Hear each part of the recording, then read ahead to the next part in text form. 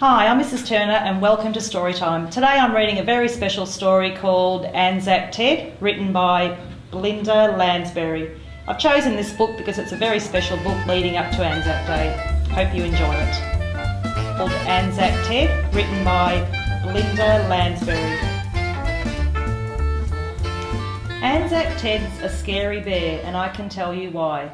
He's missing bits, his tummy splits, he only has one eye. His fur is torn and dirty, and he hasn't any clothes. He doesn't hear with just one ear, he should have two of those. His head is kind of wobbly and his legs are rather slow. Perhaps it's due to one or two encounters with a foe.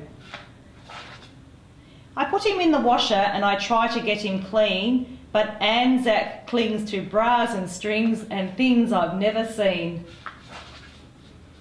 He frightens all the children, making show and tell a mess. I don't know why some start to cry, but reckon I can guess. He never wins the toy show when we vote our favourite toy. He doesn't tote a single vote from any girl or boy. Instead, the class just ridicules all 27 kids, though no one knows my Anzac's woes or just how brave he is. They just can't see he's special or the secret he may hold. He might look worn and badly torn, but Anzac's very old.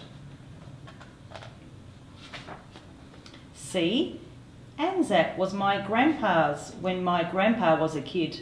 He made it through a war or two, just like the Anzacs did. When Grandpa Jack enlisted, he was only 21. He kissed his wife, he loved his life, and hugged his baby son.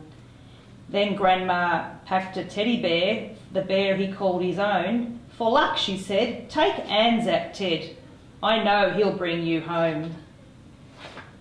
So Anzac Ted went off to war from Africa to Greece, and in each tent that Anzac went, he gave our soldiers peace. He soon became their mascot, and despite the diggers' dread, they knew that they would make it through alongside Anzac Ted. So Anzac was a hero when the war was finally done. Though battle sore and scarred by war, he'd faced his fears and won. He never saw a medal, but some heroes never do, and we don't see just how we'd be without our Anzac crew.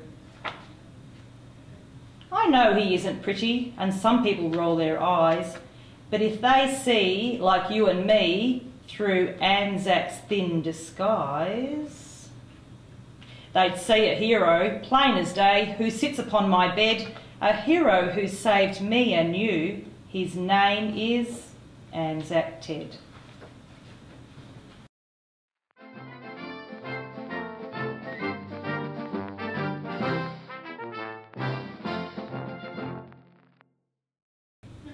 Thank you for listening to the story. I hope you really enjoyed it. There are so many nice new books down there. This is another one of those new ones.